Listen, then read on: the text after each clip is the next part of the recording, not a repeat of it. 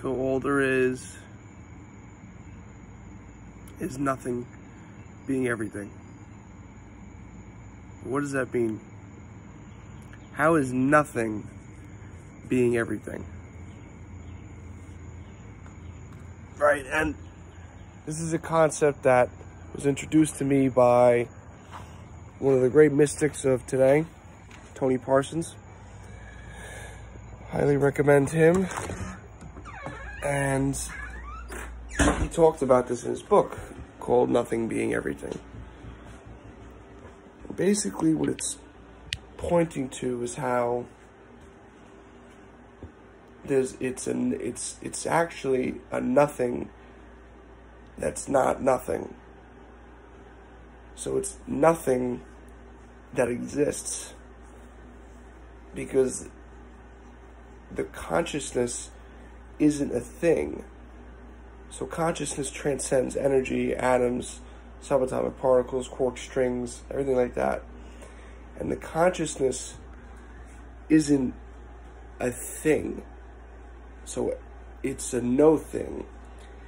And that no thing is what everything is made of. So it's nothing being everything. It's not a nothing over here that becomes everything over there. It's that the fabric of reality itself is made of formless infinite consciousness, which is what you are. Like I always say in every vid, I hammer this home in every single vid. And that nothing is not nothing. So it's not something and it's not nothing. It just is. It just is. It just is.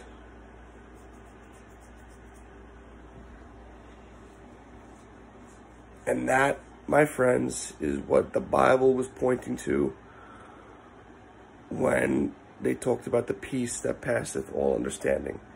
Because it's a peace and it's a fulfillment and a happiness that you can't comprehend with the analytical mind. Because the mind only works in conditioning, dualities, and time. And this is beyond time.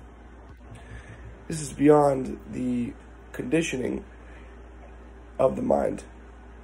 So it bypasses the mind, bypasses understanding, and it just is. That's all I got for you guys. I gotta go to bed. This is Derek with The Journey Within. Like, comment, and subscribe. I will see you guys in the next one.